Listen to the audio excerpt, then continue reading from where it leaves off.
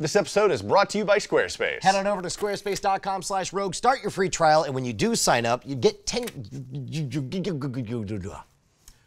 This episode is... That was perfect. No, it was...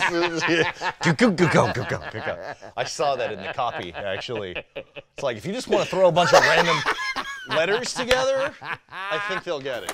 In my bug out bag, I would have an axe.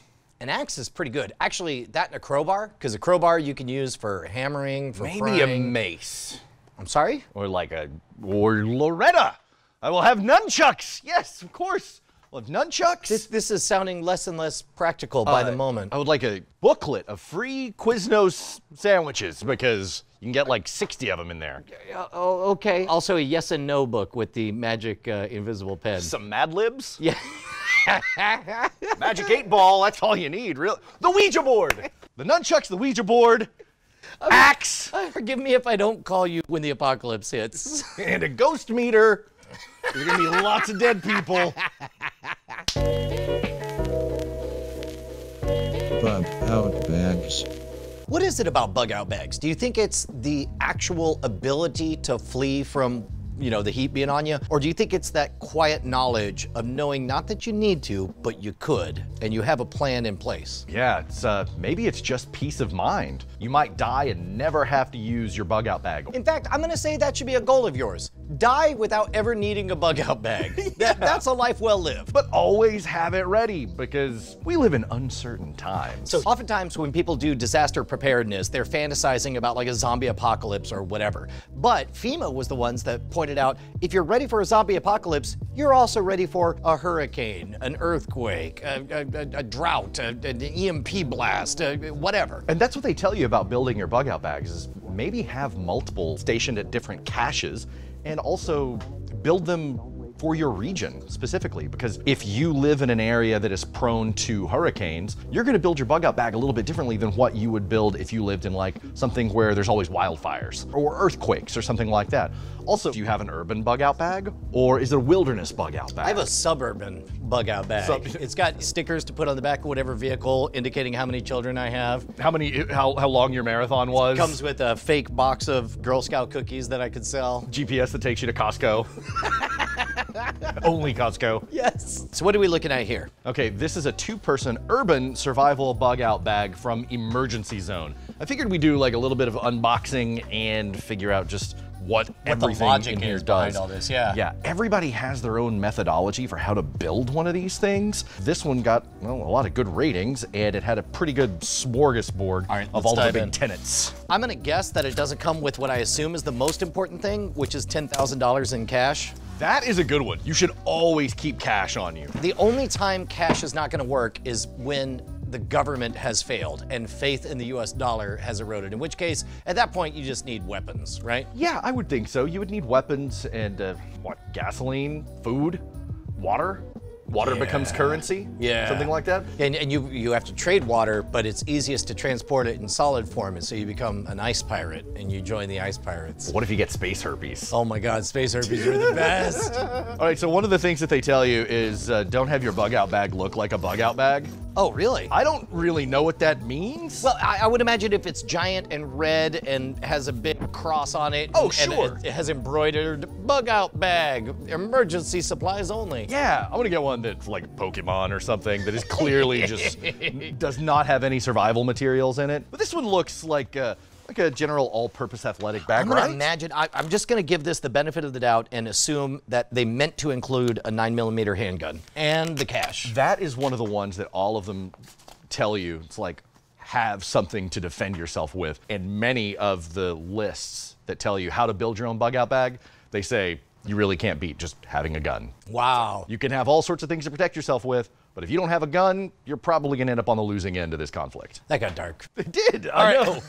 Okay, so what do we got in here? All right, so another one of the things that they tell you is to leave some extra space in the bag in case you find things, and it looks like they've done this here. Wow, this really is just somebody curated. Somebody has a bag plant around the corner, and they just put everything in. And there are tons of these online of people who say, well, our bug out bag is best because it's got this in it instead of this. I guess that's everything. Is that everything? Yeah. Okay. One of the most important things is how heavy your bug out bag is. You really want to be conscious of the weight of everything.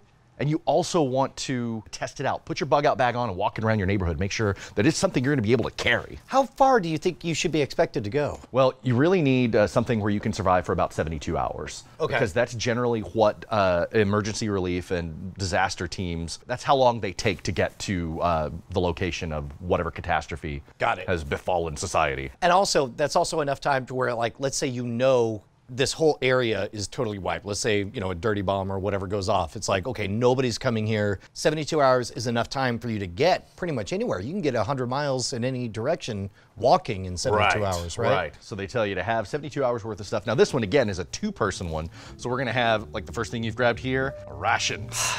I know what you're thinking. I know. And you're right. You're absolutely right. We got it right now. We We're got just gonna start. Okay. Yes. So this, I don't know what this is. So this man. says SOS Food Lab. Their rations: sugar, enriched wheat flour, partially hydrogenated vegetable shortening, cornstarch, wheat gluten. Oh my dextrose. God! This is literally sugar, starch, and fat. Yeah. Some disaster prep guys tell you just carry a bunch of olive oil in there because it's got a lot of high caloric intake, and you can use it for lubrication, unsticking zippers, stuff like that. Oh, that's really good. And I know we had talked about this before, but those astronaut ice cream bars are pretty much pure coffee creamer. It's just all, starch basically. All right, here. Here, yeah, you open here. You want me to get a? No, I'm out in the woods. Wait, unless we have it in our bug out bag. Do we have scissors? Probably. Yeah, man. See? Get that. This is the bug out tools bag. You're using your teeth. Oh my gosh. Hold on. These are off-brand. These are supposed to look like B playing cards, but they're BCG. Like, this label is exactly the B playing cards from the US playing card companies, only cheap. Huh. All right. Nice. Now, a lot of the bug out bags say carry playing cards because you're gonna get bored. That's the only reason I could find to justify that. Yeah, well, and they're not wrong. I mean, that matters. Man, the apocalypse sounds kind of like a drag. Yeah, for as much as we fetishize it, I'm starting to think it won't be fun. Ooh, gross. Are you kidding me? Let's do it. We gotta do it, man.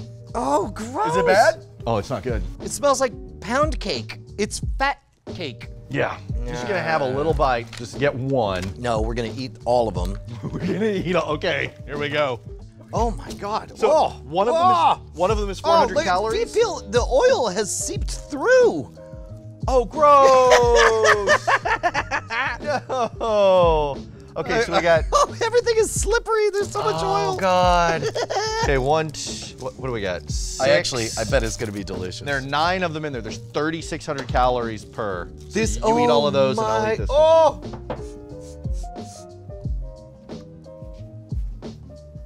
Oh, it's not so bad. It's like shortbread. Yeah, like shortbread. Super fatty shortbread. Mm-hmm. This is what Yoda was eating on Dagobah. That's right. Mine, or I will help you not. It's good. Yeah. We're gonna need some emergency purified drinking water to wash it down. Is that just pure water? Yeah, I it didn't is. realize we're actually Just gonna like consume all this. Bags of water. Let's do it. It comes from a Prepare for Life, an emergency preparedness guidebook, so that's handy with a little golf pencil. I mean, you'll have time to read all that. It's got a golf pencil so you can write down your score At live. on how well you did in preparing for the disaster. Day 75, still alive. Still, yeah. Everything sucks. All right. It's just water. Where's the knife? Wait, no, don't use the knife. It's got a twisty knob there. Where's the thing? I just twisted it on the notch. I'm doing it. Oh, there we go.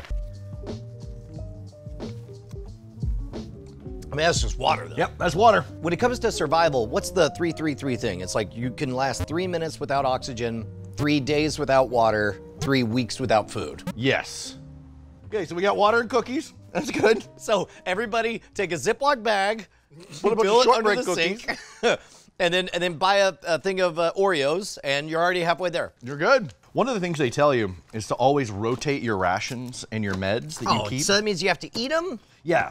You're gonna have to eat these on a semi-regular basis, replaced within 5 years of manufacturing date. There are like 10 core tenets for building your bug out bag, and it's water, food, fire, first aid, self-defense, miscellaneous, tools, lights, communication, and shelter. Wow. Water and food you're gonna want no matter what, but also I would imagine some of these are more related to urban versus rural, like being out in the woods? Yeah, well, it's like I was talking about. You've got to be prepared for whatever area you're in. Always have your bug out bag stick to whatever your plan is to evacuate. Just having a bug out bag is not enough. You have to have, okay, I'm gonna go here and do this if as they call it, the SHTF. The hits the fan. Oh, got it. Like, I'm gonna go here and get this, then I'm gonna go here and get these people, and then I'm gonna So get that out. makes me wonder if it's more valuable to have a series of caches set up, like just the knowledge of where these materials are. Yeah, have one in your car, have one at work, have one out in the woods, have one at a friend's house. Have one on you right now at all times. A lot of people have an everyday carry bag. You have to be prepared and you have to know what you're going to use everything for. Don't just put a bunch of random stuff in there. Flashlight makes sense. Oh, what? What is it? AM, FM, alarm. It's got a radio. Oh, that's cool. That is cool. Now, a lot of these that have multiple things within one unit, like a radio flashlight, I don't know about this one, but a lot of them are garbage. Well, It's kind of like getting the... does this sound like garbage to you? Yeah, kind of.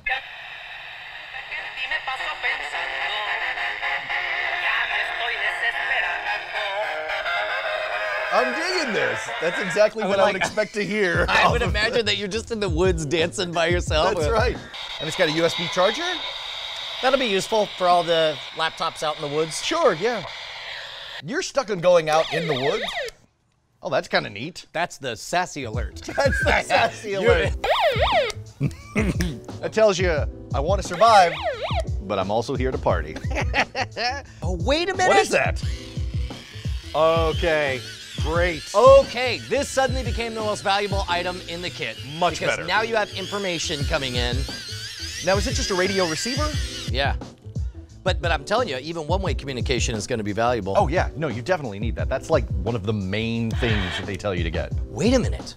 What's up? This is not to charge it. This is so you can charge your devices from it. Oh, my God. Brilliant. So here. Let's see. Moment of truth. What do we got? Anything? No.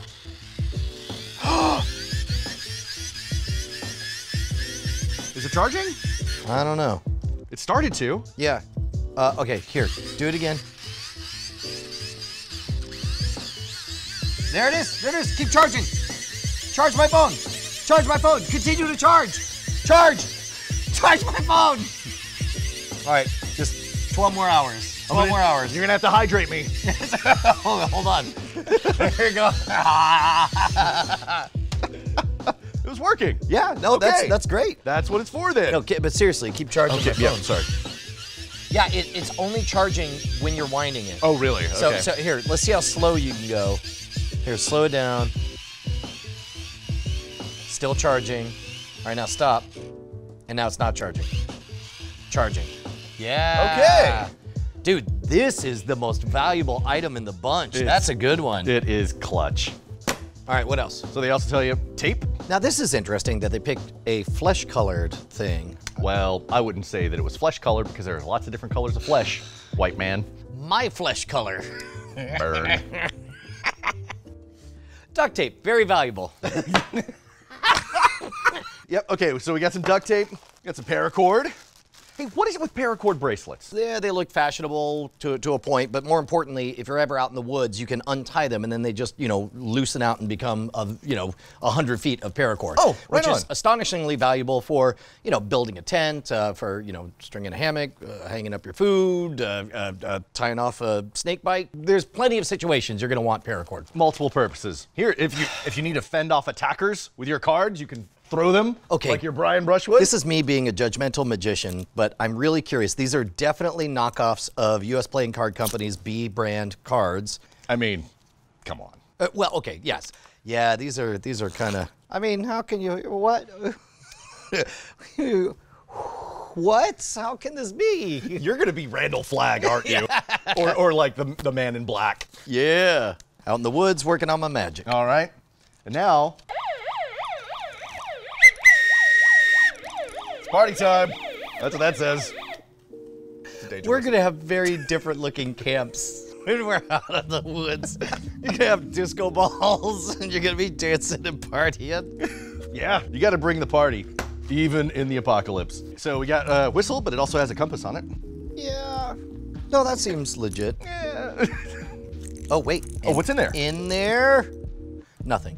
Oh, and a mirror. Okay, that's what I was looking for, a signaling mirror. That's actually really clever. You're just vain, is all.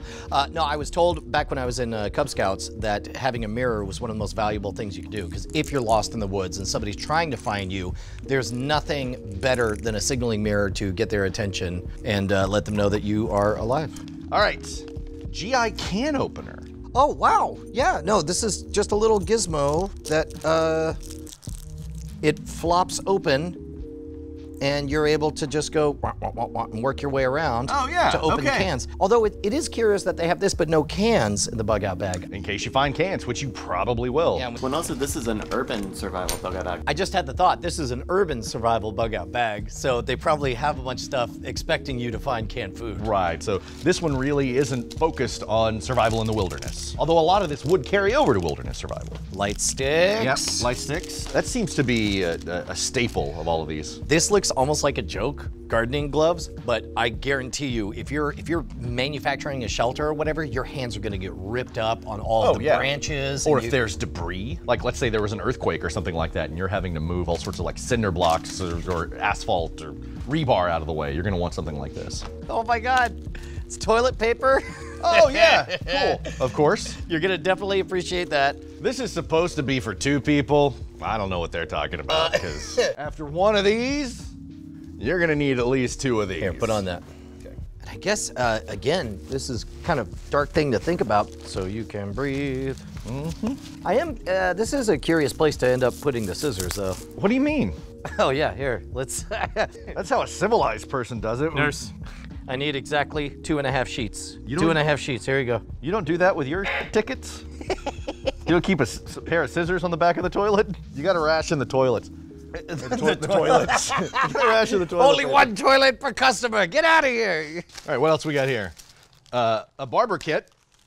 Oh, it Oh, no, is. it's hygiene toiletries, yeah. Yeah, he's got a lot of toiletries and hygiene. Oh my gosh, there it is. We actually have a sewing kit. Oh, so of course. you could use these to stitch up a wound if you Yeah. needed to. Fresh scent, shampoo and body wash. These are sanitary napkins, which can be used if you're a male to plug wounds. Yep. And they are also effective kindling or tinder to start a fire. Yeah, man, Tinder. Yeah. Swipe right. Swipe right for the super mutant. Then we got. Oh, it's a toothbrush. Okay. Anyway, what have we here? I This didn't- strange artifact see from the a different bristles. world. I didn't see the bristles. And I Well, was- what would you use this, good sir? I had this thought where it was like, oh God, please don't let there be a basic hygiene thing that is known to everyone that I just don't recognize. And then this razor, shave cream, yep, comb. Shampoo. All right. Yep. Okay, yeah, That all works. pretty straightforward. Some fresh mint. This is tacky. What is it? Well, when you're out in the woods all alone, you'll have this handy catalog of other things you should have also bought. Right. Boo. Deluxe weather kit. This is gonna be like our shelter. You get to and control stuff. the weather. Yeah. How this is wonderful. The weather dominator from that old G.I. Joe cartoon. Emergency poncho. Okay, this stuff, this is a sleeping bag that's just a Mylar bag, basically, for your Okay. body. Astonishingly good. Like Really? that's the reason like homeless people will cover themselves in newspapers, is because if you once you eliminate the breeze and your own warm air is all around you, it's super, super good for keeping you warm. Oh, okay. So do we have 2 ponchos in here? Oh, there's the other. Okay. It's a 2-person poncho. And then we got our Emergency tube tent. tube tent. See, and this is what you'll definitely want that paracord for, so that you can just tie it between 2 trees. Oh, blanket it yeah. over. Air-activated hand warmer. These are standard. When you go skiing, you get pocket warmers and toe warmers, and it's basically, it says iron powder, wood powder, salt, active carbon, and vermiculite. You get it exposed to the air, and then here, feel that. Shake that around, and it won't get like oppressively warm, but you'll start to feel a coziness in there, Oh, yeah. right? Do you have to keep shaking it? No. Like 3 to 5 hours that should last. Really? Yeah, it'll be enough to prevent, frost nip or frostbite if you're out in the elements. So Oh, that's wow. definitely worth having. Okay, cool. I do like the way they've compartmentalized everything by theme. Like this is to protect against the elements, this is to protect against blank and so on. Yeah. Against body odor. But yeah, exactly. Oh, this does get pretty warm. Okay, cool. All right, so we got our water purification kit. What is it, iodine or is it potassium permanganate? Back in Cub Scouts, I remember them explaining that that you could add a couple of drops of bleach to like a gallon of water. You probably don't want to do that too much though, right? Okay, this doesn't say what Chlo-Floc water purification powder is. Okay, so I'm assuming some chlorine, right? Oh, it does have the word chlor. 1 water purification tablet or powder packed to 1 liter of water. Before drinking, allow to sit for at least 15 minutes to kill bacteria and viruses. Allow 4 hours to kill cysts in very dirty water. Oh, well that got gross. Yeah, it's pretty nasty. So you're still gonna have to be very careful with it, but because you've only got like, what, 5 of these packs? Yeah, but 6? hopefully by that point you're scavenging and you're finding something. Freshwater that supplies. works. Yeah, but that'll get you through in a pinch. That's a pretty good one. That's one that I wouldn't think to put in there. Okay, what do we got here?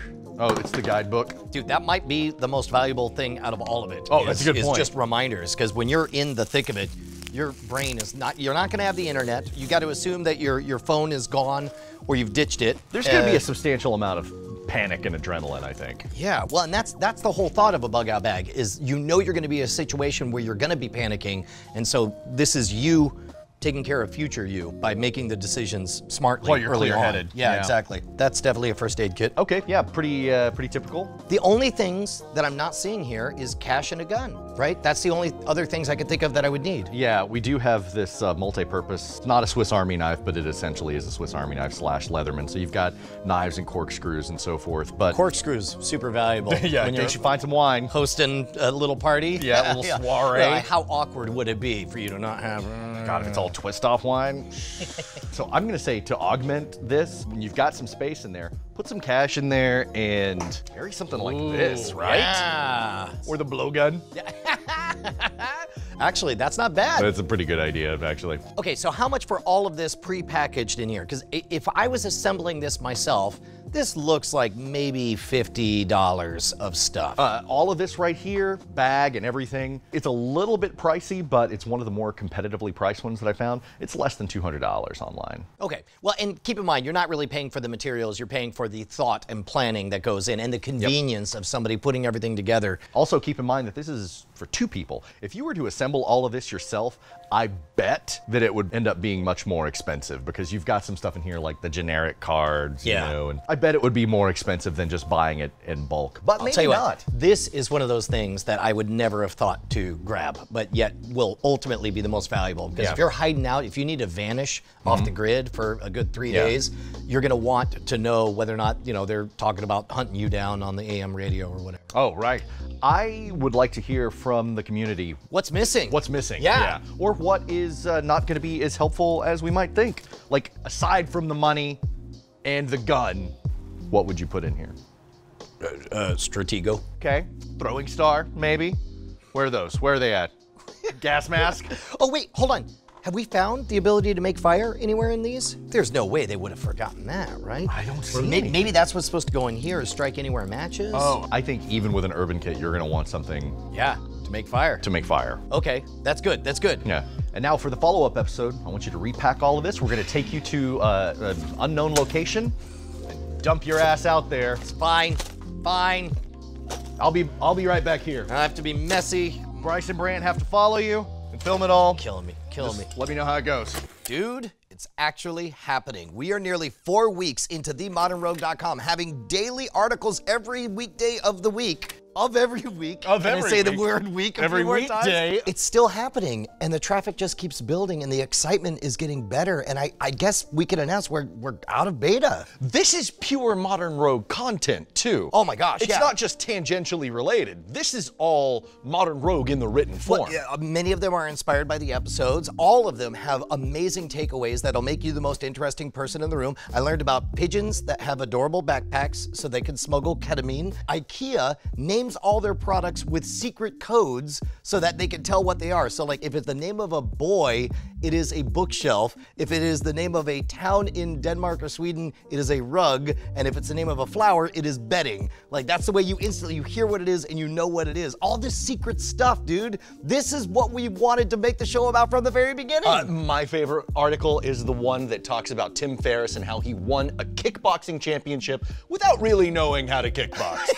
I think that would be putting it conservatively. And all of this is possible because of Squarespace. Our editor, John Cheese, was able to get everything launched and off the ground in record time. Oh my gosh, because it was a fast pivot. Suddenly, we have traffic that you are able to monitor on your phone. This might not be the healthiest obsession, but my new favorite thing. I knew you were gonna freak out about it. I found out there's an app with a button that lets me hit refresh and see all the page numbers and everything. It shows all the traffic sources, it shows all the trends, it makes it super graphic and easy to follow along so that you know what's hitting on all cylinders. And I was talking to John Cheese about this. I said, hypothetically, let's say we wanted to change the entire look of the site. How long would that take? And he was like, I don't know, 30 seconds? I had it open and it was just so easy. It was like, I wonder if John would notice if I changed the background. That's the best part, is you could roll back changes. I mean, I'm not gonna encourage you to go break everything, but if you did, John Cheese would be able to go bleep, blah, bloop. Oh, that Murphy, get back in your tank, sir.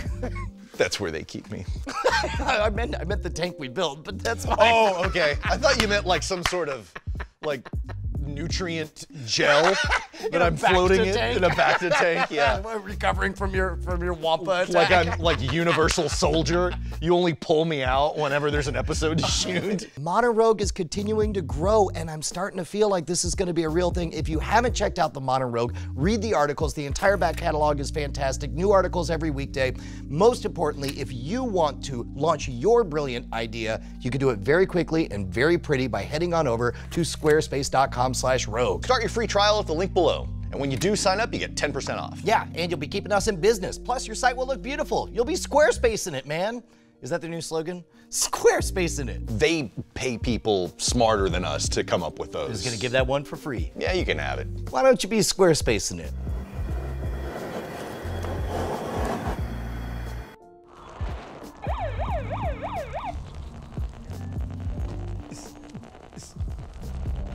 Get the glow sticks.